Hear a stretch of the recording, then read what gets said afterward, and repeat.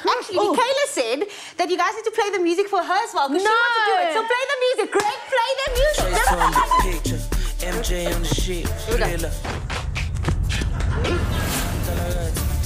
Come on, Michaela. Shake it, shake it, shake it.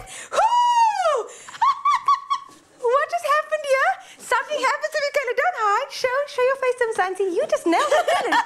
You are flexing on us, not only in the kitchen, but you have some dance moves.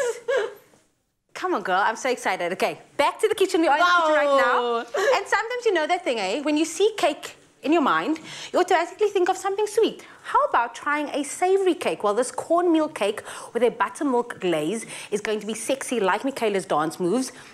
But it is also a lovely addition as a side to some fried chops or a saucy steak.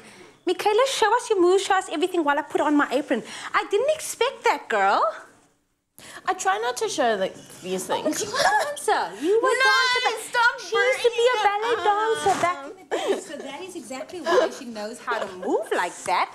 It's time for you to move in the kitchen. Yes. Okay, stab your egg yolks. Boop. I always do that. It's so much fun. Okay, so we have some egg yolks that we are just going to break up there. Wet ingredients. We have some buttermilk. Buttermilk.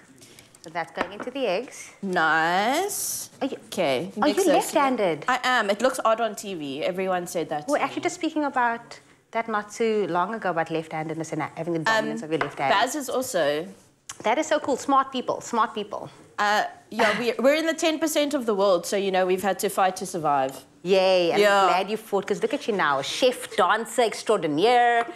You are just doing the things, girl. What did you throw in? Cornmeal. Cornmeal? Obviously, that is the one of the hero ingredients here. So, of course, the main base ingredients for the cake is only 5 ingredients. You can add additional ingredients like biltong, sweet, peppers, some cheese, sun-dried tomatoes or olives.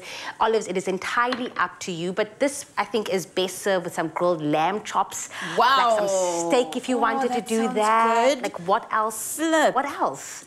That sounds like a good weekend braai. Yum. Yeah. Corn as well going into that. Yes, because that's also one of the hero ingredients.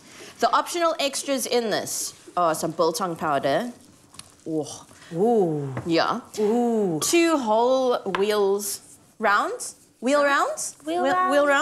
of feta and some sun-dried tomatoes. What do you have on your end? Oh, you have the glaze. So I have the glaze, of course. We have some buttermilk. Yes. Some honey. And that's going to go in here. And some thyme. Time after time. Wow. Here you go. You just want to mix all of those together and just crumble in the feta.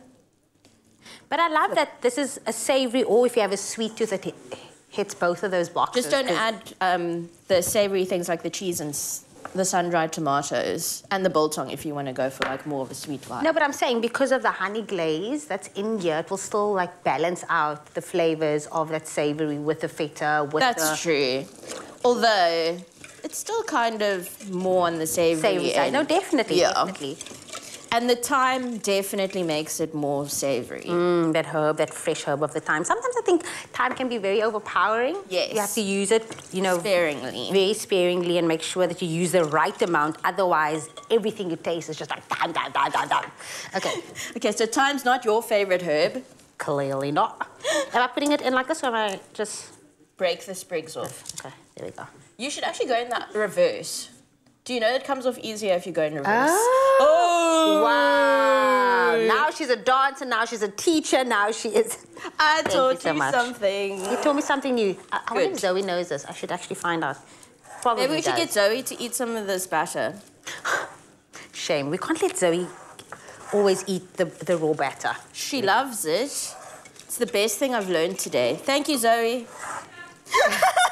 So you're going to put this in, obviously into our baking tin. How long does it go for? 15 to 20 minutes at 180 degrees Celsius. You take it out.